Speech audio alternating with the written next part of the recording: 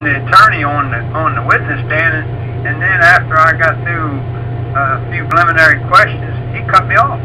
He wouldn't let me ask anymore. He let me ask 3 questions after I got through the preliminary, and he said, "That's it." Well, again, was it your case you were bringing the other party in, or was it their case they were bringing you in? Well, it was actually a bankruptcy. It was a bankruptcy case, so I had petitioned the court for the bankruptcy case. And you petitioned a tax court, or what kind of court? Bankruptcy? It was a bankruptcy court. Right. So you have to abide by their rules then. So in the bankruptcy proceeding, they may allow attorneys to testify for the fiction in law.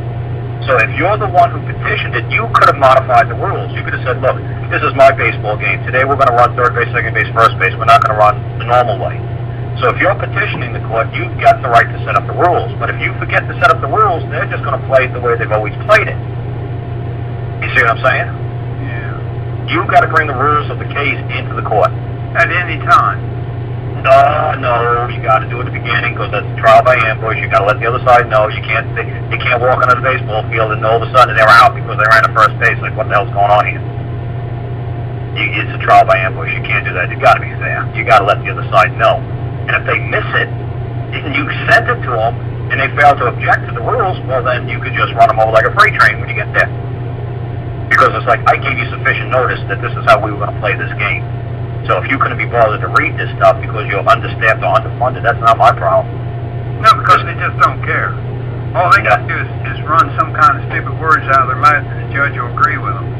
No, because you tell the judge to take notice of the rules, because you're the one who established the court. You're the one who... Oh, yeah, but what I'm saying, prior to us establishing the rules, they don't have to comply with anything. You have to. No. It's just a one man or one group team. You know, they're all in the cahoots together. It doesn't work like... Well, I know for me it's never worked like that, because I've always had a precipice day or pre-hearing trial, and I lay all the rules out for everybody to understand. So the judge knows the rules, the other side knows the rules. This is how we're going to play this game.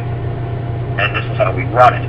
So that when we go to trial, I got rid of all the bullshit stuff in between.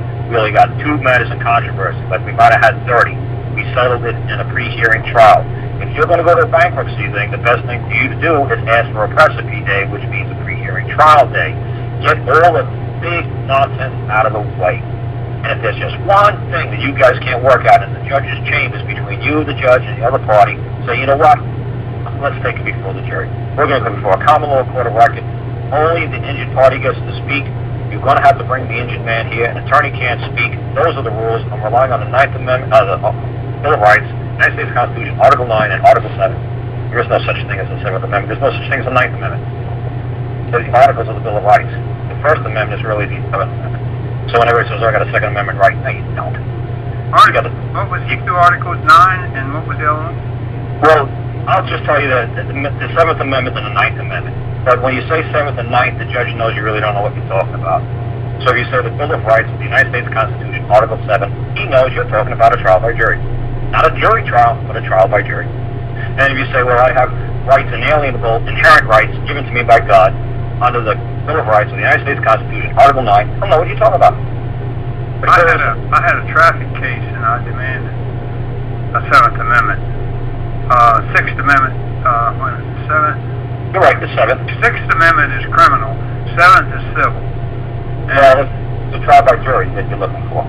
Yeah, well, they're both trial by jury. 6th Amendment is a criminal trial by jury, and 7th Amendment is, and this actually was, when it went up on appeal, it automatically becomes a criminal trial. And the judge tried to say it wasn't a criminal trial, and I said, well, look at your notice. The court hearing notice. It says right here, criminal trial. And but like I said, if you Google this, you'll be amazed. Like I said, you'll see yourself. You'll be like, you'll say the Bill of Rights of the United States Constitution, Article 9, and then you type in the 9th Amendment, and they'll be like identical. It's like, why are they identical? Because, like I said, if you read a lot of the older law books, like I do, everything under the 10th Amendment, anything under the 11th Amendment was an article to the Bill of Rights. Everything above the 10th article, all of a sudden, changed the name to an amendment.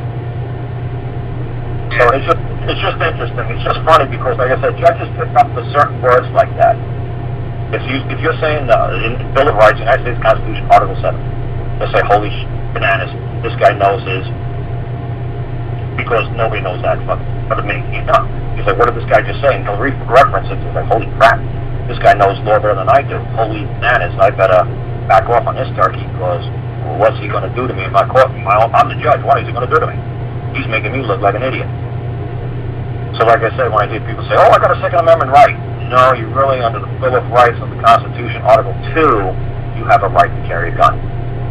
Now, I don't know where you're getting the Second Amendment nonsense from. I don't know if he's trying to confuse you or trying to make you look stupid in court, but you're using the wrong terminology. If you want to talk like a lawyer, if you want to talk like somebody who knows something in court, well, how about you get it right and keep it to like a very simple lawsuit, one page, so that way you know every single word.